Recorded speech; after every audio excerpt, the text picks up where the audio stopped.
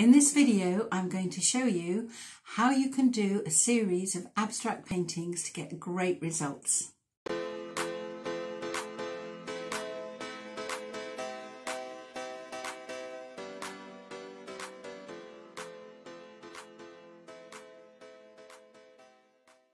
Hi, I'm Fahey and I'm an artist and I teach abstract painting. I have many courses on helping you develop and expand your skills and your understanding of your painting to get great results. So this video I'm going to give you a demonstration of how a series can really help you move your painting forward. And if you enjoy this video, do give me the thumbs up and press the notification bell if you want more. So let's get started. So here are two of the series that I'm doing. These two are more or less finished now, and I'm just going to do the next two. I just wanted to show you how this has started. Now these are on wood panels, 30 by 40 centimetres, and you know, working in a series is so interesting because you can really get the flow going. And here are the two that I'm going to work on. The wonderful thing about a series is you can keep going from one to the other, and each one sort of inspires you to do the next. So I think I'm going to begin on this one. I've got my palette ready. I've got some cadmium orange, some ochre yellow and primary blue, white and black. I like working with a limited palette, and then when you're building up a series it's all got some consistency and it's really good how it works together. So I just did a first coat on this, and then I'm sort of going to do some more on it. I think I'm going to turn it up that way to work on it. Feel that's the way it wants to be.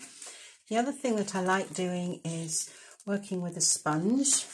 I'm just going to give this a bit of a wipe over, just to dampen the surface a little, and just going to take a little bit of the white and a little bit of ochre on here. Rub this in. Want this a little bit lighter. The thing with working with a sponge is that you get a good covering really quickly, and it's a nice texture. So if you haven't tried this before, I really recommend it. And it's a little bit like glazing as an undercoat. I do some glazing on the top of it, but it's nice as an undercoat. I'm going to do a little bit more. So just while I'm talking, I'm going to do this. So why work in a series? Well, it's faster, it's more productive, it's easier, and you get some great results. One of the things is that you don't tend to get so attached to one painting and then wonder what to do. When you're working in a series, you can keep, as I said before, sort of swapping one to the other, and it stops you kind of getting stuck. It stops you getting frustrated, wondering what to do. Because generally speaking, in working with a series, you kind of keep going, and what you might do on one will give you an idea for another, and that makes kind of quite a lot of difference. So I put the sponge over here, which I'm pleased with. And then just a selection of brushes. I've got a whole load of different tools here. I think I'm going to go with this one, a flat brush. And I'm just going to do something with the black here. And what I'm looking at here is finding balance for the composition. And so the eye will travel around the picture, And you know, that's kind of like an important part of putting your painting together. You see I've got this black down here. I don't think this is big enough, so I'm going to increase this a little. And I don't want it the same size as that. I want it slightly different. And I've just got a little bit of black down here.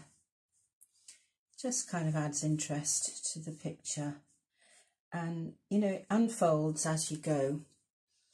And as I've done with the other series, you know, you start off with something and then it tends to develop into something else.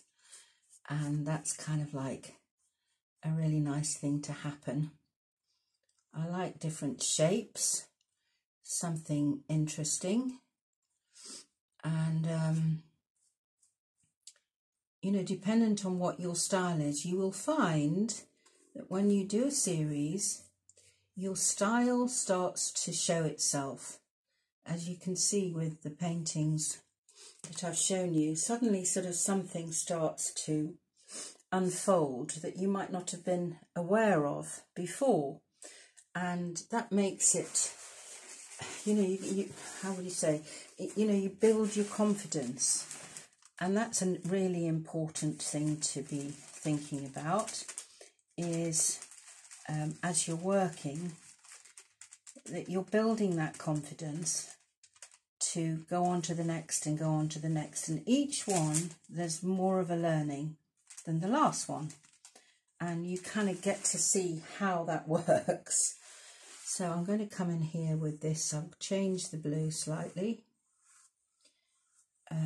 From the teal blue to this paler blue. So just using the limited palette. You'll find I don't do a lot on panels, but I'm enjoying this because you'll find it very different from working on a canvas. And what we're looking for is values that are design, our values, composition, and differences. So we've got some interesting things going on with the picture. So I've got that blue. I'm going to darken that now and come in here to that corner with a darker blue. So the contrast with that against the orange is very nice. And we're going to change this up again in a minute. And then we might go even darker for over here. So might mix with the black a bit, but it's okay.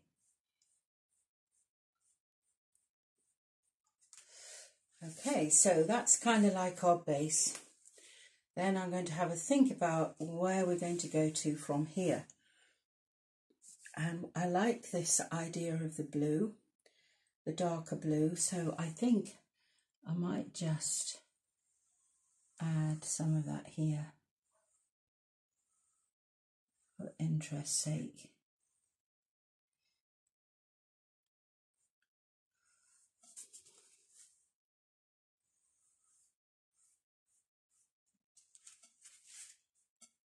Okay.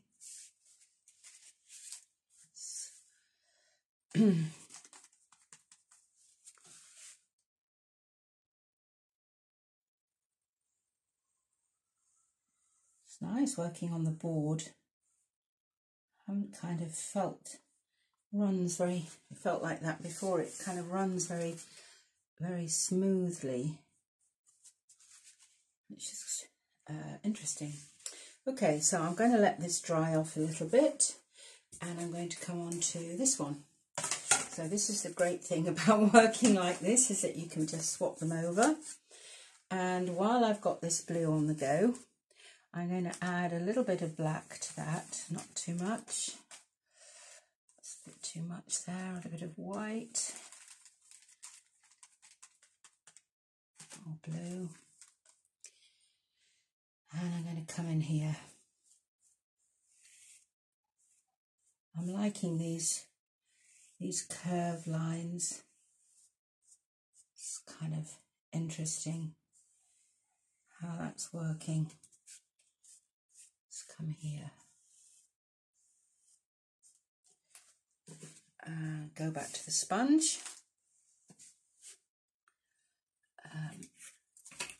These are just sponges that I cut up. There's no great shakes on this, and it works really nicely.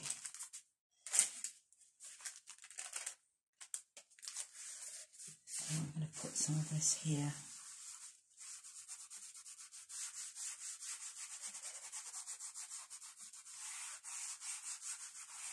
And I want it to blend into the orange. And this is another thing about using a sponge, is that it's really nice to blend.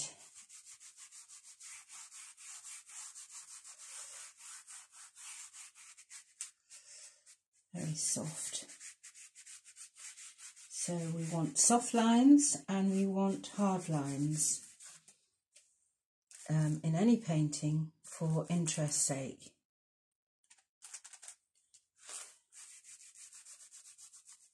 And using a sponge is very effective for that.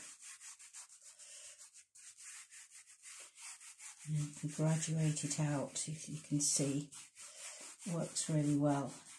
I mean, you can do it with a brush, but actually doing it with a sponge makes life much easier. So let's go stronger down here.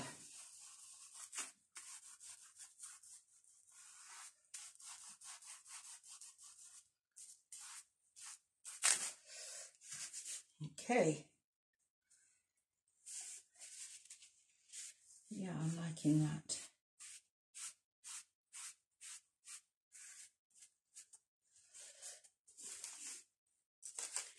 Now let's have a look at this black.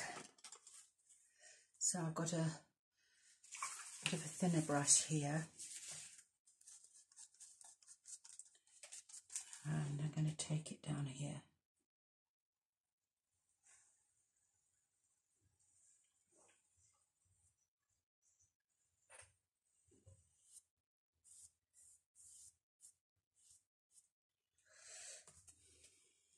Okay.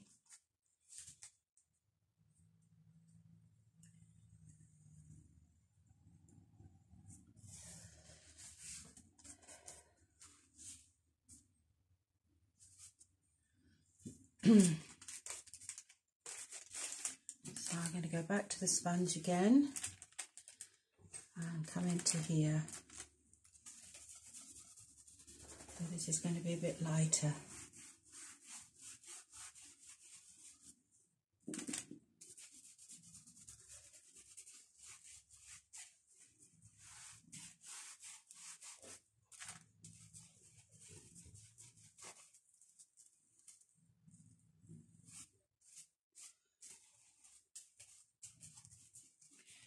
One of the interesting things about, again, working in a series is if you set a theme.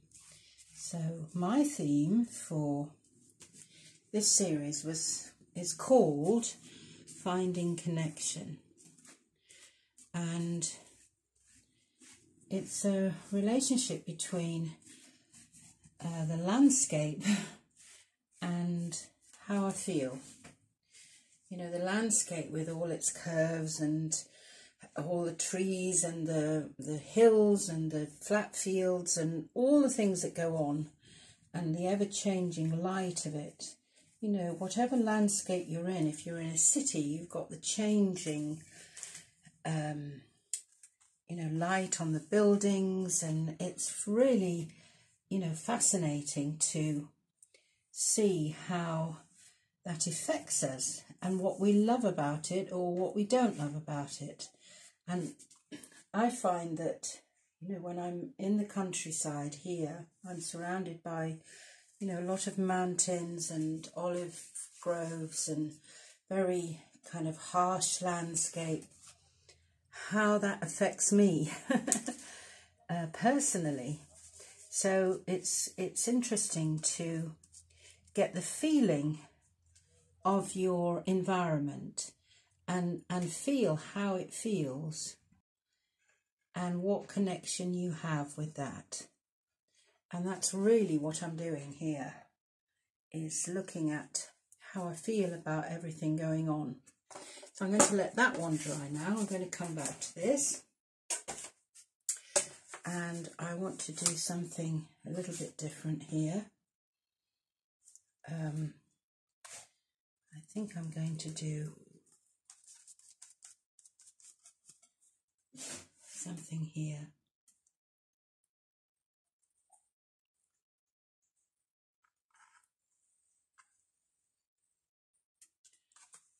So see how that breaks it up? It's another contrast, and I don't want it straight, I want it wobbly. So that's kind of interesting how the contrast between the sharp lines and the soft lines. And I think what I'd like to do here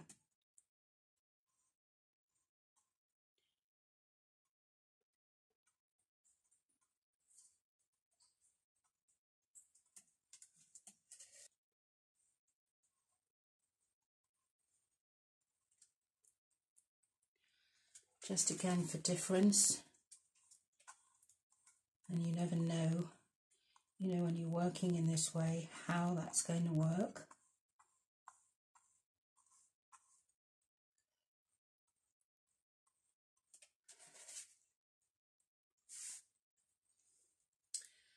And then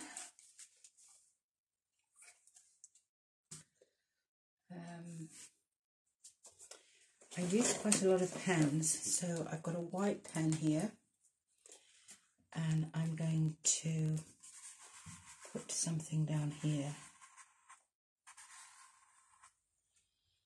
And I like the idea as it's dry.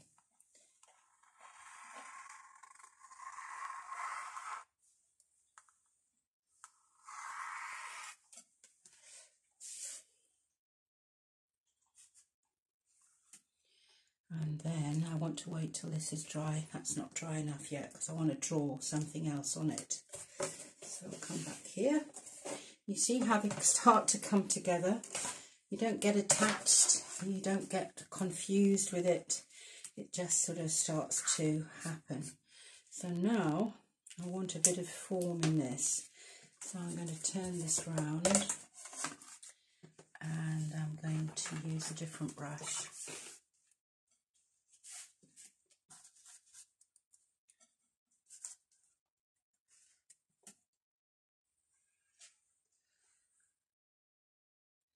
When I'm putting these lines in, when I have a look at my landscape, there is a lot of variation in how they divide the fields up for the olives. So there's a lot of this kind of texture, which is kind of interesting. And that's where I kind of get that feeling from.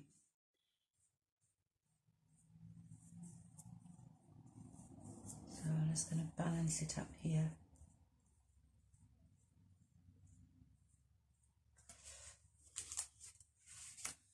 To bring that down.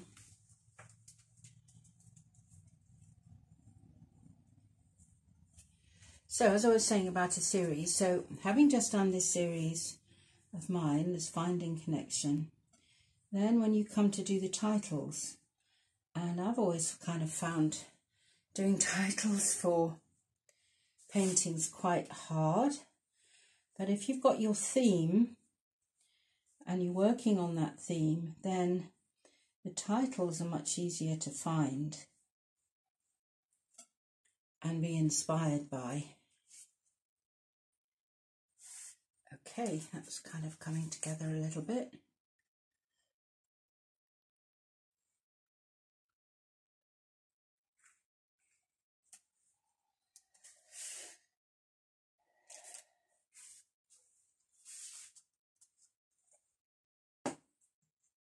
And let that dry.